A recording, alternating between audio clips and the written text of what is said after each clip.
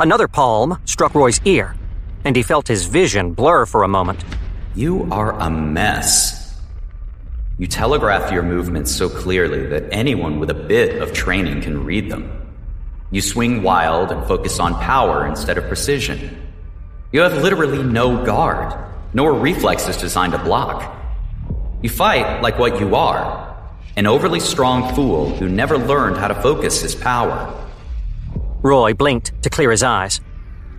I don't need to guard from sissy shit like that. I'm tougher than a $3 steak, Blondie. Spoken like a true idiot.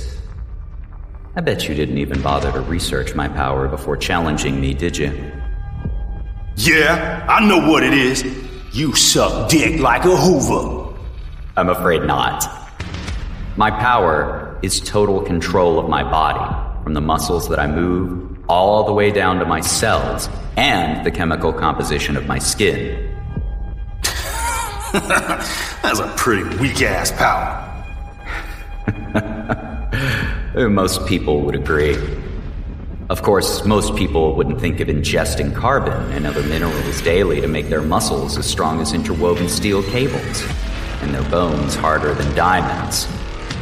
Most people underestimate how useful full control of one's mind is, of the power in being able to instantly train reflexes and increase the speed of one's perception.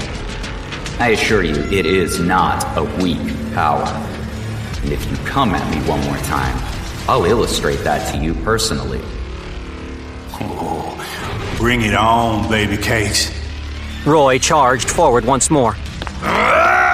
But this time, he didn't get a chance to swing his fists. Chad was suddenly beneath him, driving his fist into Roy's stomach. Before the pain could even register, Chad had taken Roy's left arm and spun it around behind him, cracking and breaking it loudly.